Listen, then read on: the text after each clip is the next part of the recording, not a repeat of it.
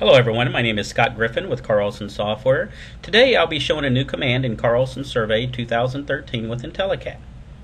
I want to start by going under Points, Point Utilities, Search Publish Control. I'll pick on that and you'll see you'll get a map of the United States here.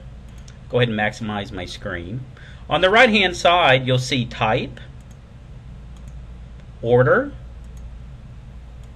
and Stability. And then you'll have the symbol size, which I'll move it to a large symbol size here. I'm going to window into Maysville, Kentucky area. And the way I do that is I just double click my mouse, which zooms me into my location here.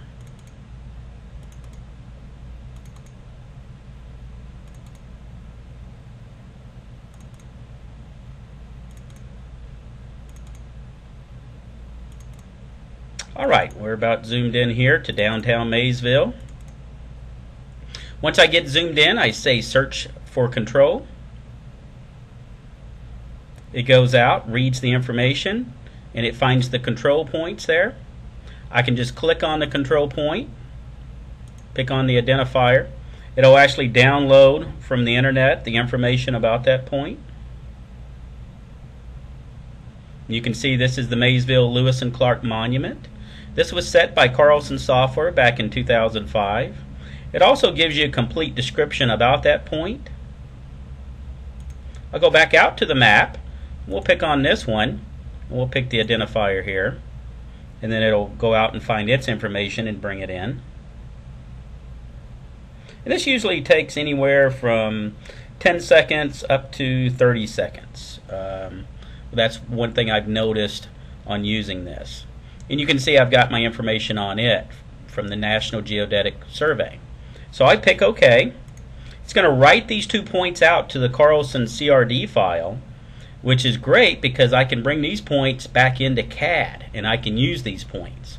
And I could also take these points out to SurvCE to use as control points in the field. So right now it's obtaining the information and it's writing it to my CRD file. And this usually takes anywhere from 30 seconds to a minute. Depends on how many stations you have.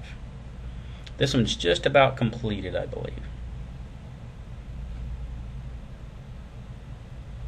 Alright, it's finished. Now I go to Points, and I go, before I go to Draw Locate, I want to make sure that you always go to Settings, Drawing Setup, and you set up your projection.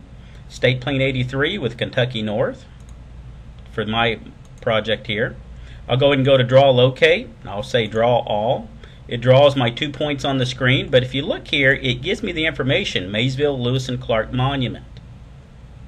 So it actually has the information right there. So let's go make sure this is in the right location. So let's go out to Google Earth, and I'll go ahead and pick OK. And it's going to write out a KMZ file, which I'll just call this KY for Kentucky. I already made one before, so I'll overwrite it. I'll go ahead and window these 2 points in. And it's going to launch Google Earth.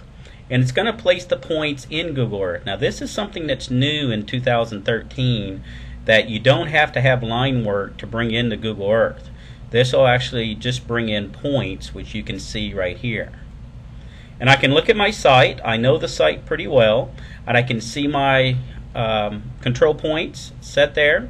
Something else you can always do in Google Earth is grab the little man, take him and put him onto the street, and when you do that, you can see where the monument is set. It's in the sidewalk. Well, this concludes my demonstration for today.